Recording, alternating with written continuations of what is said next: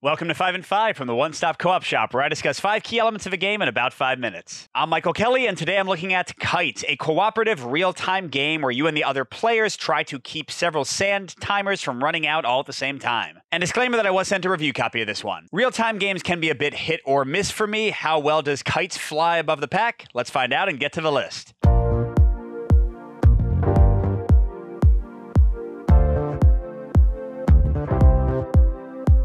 So starting with my number 5 point, which is a mix, is the challenge cards that come with the game. You can add any number of these 12 cards in 3 varieties to the deck of cards to add some extra chaos. You've got storms, which force you to flip every single sand timer, airplanes that prevent communication for a little while, and cross lines that force the players to trade cards with each other. And the positive or negative here, like a lot of things with this game, is going to depend a bit on your group.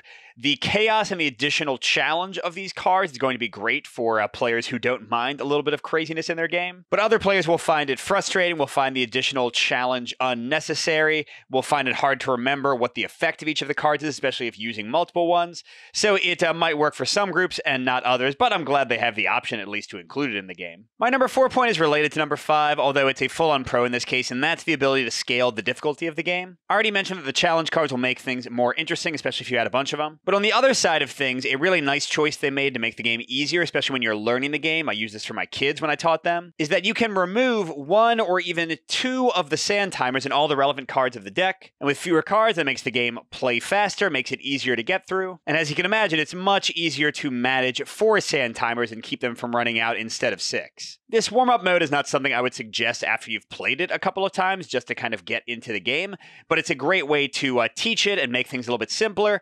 The only annoyance for both warm-up and challenge cards is taking cards out of the deck and adding them back in. It's just a little bit of a fiddly setup when you're trying to set up for different difficulty levels. My number 3 is also a pro, and that's the sort of final rush moment in each game of Kites. So you've got the 5 hourglasses that are turned by different cards, then you've got the white hourglass, which is wild, and any single card value can turn it. But once the draw deck runs out and players are just trying to get rid of all the cards remaining in their hand, the white timer can no longer be flipped. So you have a strict amount of time left before the game will end, which forces players to just play cards as fast as they can in a really frantic, kind of exciting way.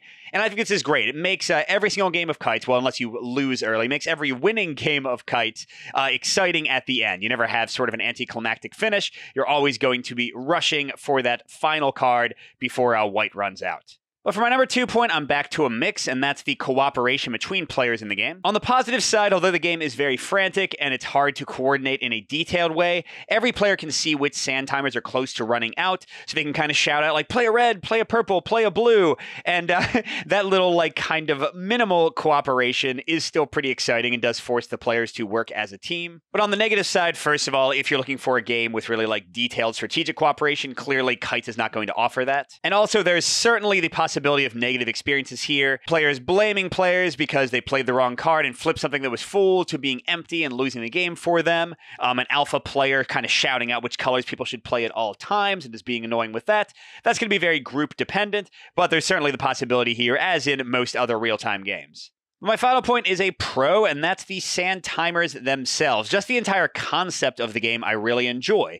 The idea that, sort of thematically like Kites, in that you need to sort of carefully keep them in the air. I think that's what they were going for. Trying to keep all of these hourglasses going at the same time and flipping them so that they never turn over for a real-time game, for a tension-filled experience, which, you know, if you're buying a real-time game, hopefully that's what you're in for. I think this is a great innovation that really adds a lot of fun and excitement to the game. Overall, I can recommend Kites if you like chaotic real-time games with some cooperation, but nothing too deep or strategic. A good comparison, I would say, is the 5-minute series, 5-minute dungeons, 5-minute mystery, 5-minute Marvel. On the other hand, if you don't like chaos, if you don't like stress, if you're looking for a more strategic or tactical experience, I don't think this is really going to check off any of those boxes. It's very much a fun, chaotic real-time filler. Thanks for watching, good gaming, and I'll see you at the next stop.